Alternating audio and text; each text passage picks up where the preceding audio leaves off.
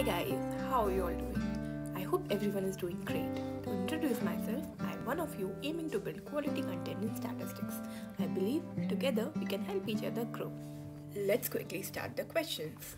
We are given T1 and T2 as two unbiased estimators of gamma theta having the same variance, and we have to show that the correlation coefficient P theta has to be greater than 2E theta minus 1, where E theta is the efficiency.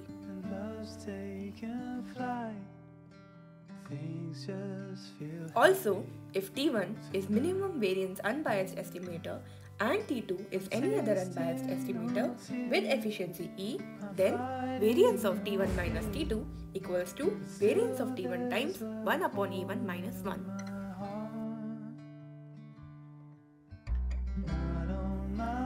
Let's start with the solution.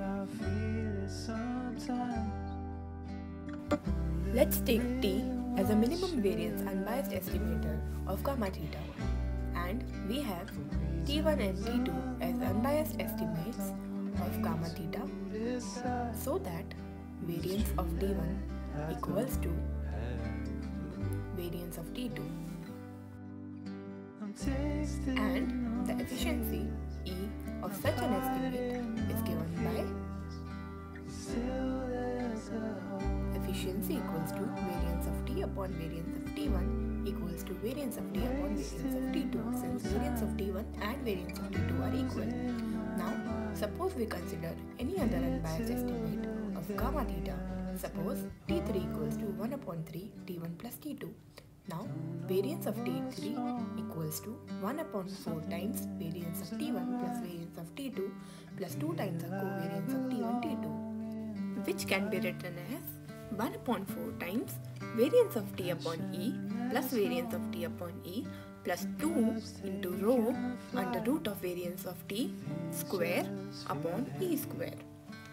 Upon simplification, we get the following.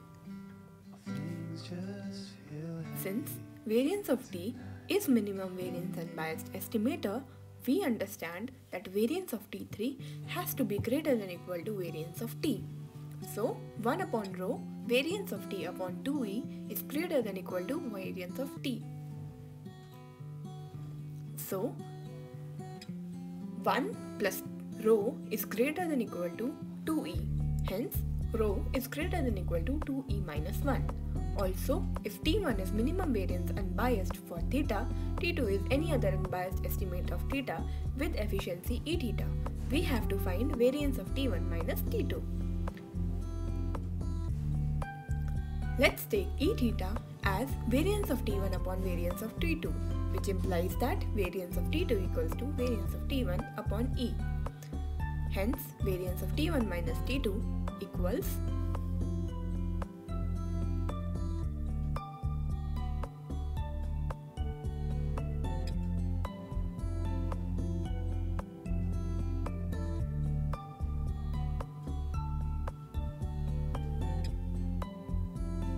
upon simplification, we get variance of T1 minus T2 equals to variance of T plus variance of T1 by E minus 2 rho under root of variance of T1 into variance of T1 upon E, which is equal to variance of T1 into 1 plus 1 upon E minus 2 rho upon E. We already know that correlation coefficient between two estimators is equal to under root of E. Using that, we obtain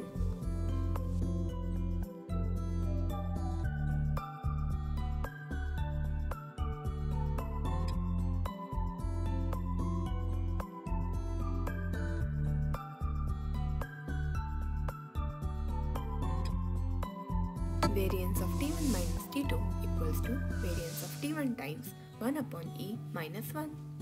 So easy. Talking about B part, if T1 is a minimum variance unbiased estimator for theta and T2 is any other unbiased estimator of theta with efficiency E theta, then the correlation coefficient between T1 and T2 is under root of E theta. So I am not aiming to solve those questions which are already given as examples. You can find this example and probably you have done it a lot of times in Fundamental of Mathematical Statistics, SC Gupta, Kapoor.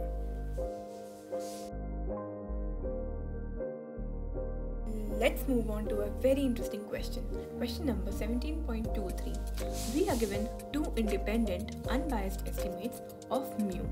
Also, the information that we have is variance of x equals to 12 and variance of y equals to 4. We have another estimate t equals to ax plus by, and we have to find for what values of a and b should this estimator be unbiased. Now, simple formula, expected value of t has to be equal to mu. So, expected value of ax plus by has to be equal to mu, which implies that upon simplification a plus b equals to 1. Also, we have to find which value of a and b will minimize the variance of this given estimator, which is the linear combination of a and b. So, I'll simplify the variance of t, which is equal to a square into variance of x plus b square into variance of y, which is equal to a square into 12 plus b square into 4. Now, we already know that a plus b equals to 1. Putting b equals to 1 minus a in variance of t, we get a square into 12 plus 1 minus a whole square into 4. Differentiating variance of t with respect to a gives the value of a.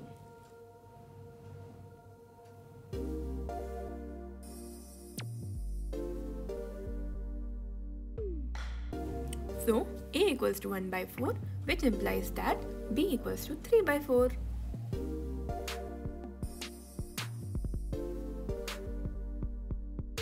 Let's move on to the next question. We already know the definition of an efficient estimator. Any estimator which has the minimum variance in the class of all unbiased estimators or biased estimators is known as the most efficient estimator.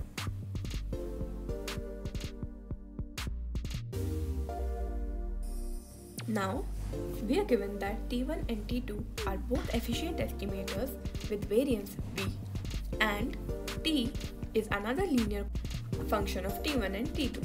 We have to show that variance of T is equal to v by 2 into 1 plus rho, where rho is the coefficient of correlation between T1 and T2.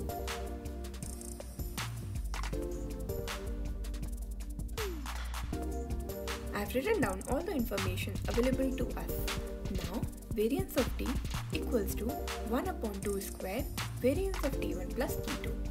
Upon simplification, it gives me variance of t equals to 1 upon 2 square 2 times of v plus 2 times the covariance between t1 and t2,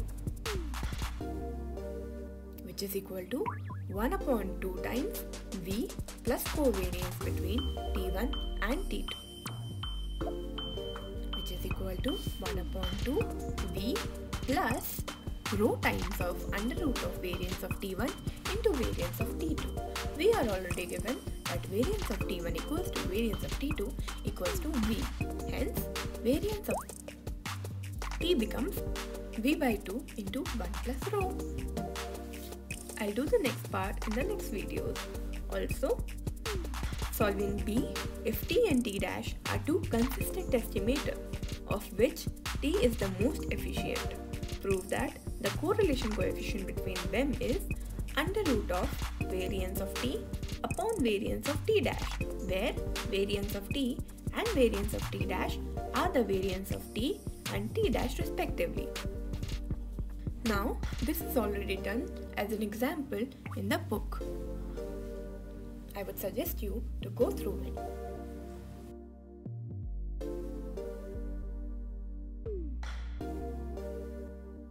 Ta-da! And we move towards sufficiency. Now, we have to use the factorization theorem on sufficiency. Please remember that factorization theorem is necessary and sufficient for a sufficient statistic.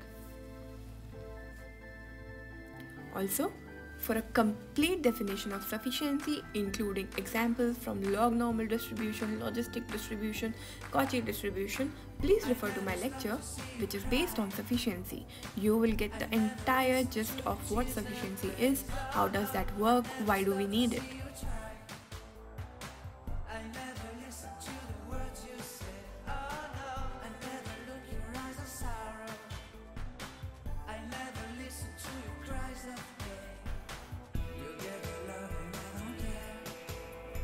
Now, we have the function as fxp equals to p to the power x into 1 minus p to the power 1 minus x. This is simply Bernoulli distribution. We find the likelihood function, which is the product of n samples taken. Upon taking the likelihood function, we obtain that we can write it as p to the power summation xi into 1 minus p to the power n minus summation xi. Due to Lehmann factorization theorem, we obtain hx equals to 1 and g theta tx equals to p to the power summation xi into 1 minus p to the power n minus summation xi, which is a function of theta and x only through the value of tx. We have already done 17.25 a lot of times, where x belongs to uniform 0, theta, and we have to find a sufficient estimator for theta. So, without any further ado, I will move on to the next question. Fx theta equals to theta to the power x into 1 minus theta to the power x. When x takes value 0 and 1, we have to show that summation of xi is sufficient statistic for theta. Now, let's consider the likelihood function first. Here, we will take multiplication of n samples taken to obtain likelihood function. L equals to theta to the power summation xi into 1 minus theta to the power summation xi into 1. hx equals to 1 and g tx theta equals to theta to the power summation xi into 1 minus theta to the power summation xi. We see that summation xi is sufficient for theta. Let's move on to another example. We are given fx equals to theta into x to the power theta minus 1, and we have to show that multiplication of xi's I goes from 1 to n is sufficient for theta.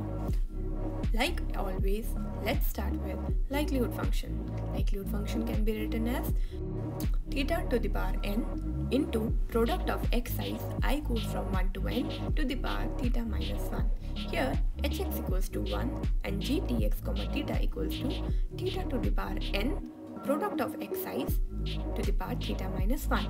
Here, g tx, theta depends on theta and x only through the sufficient statistic, which is product of xi's.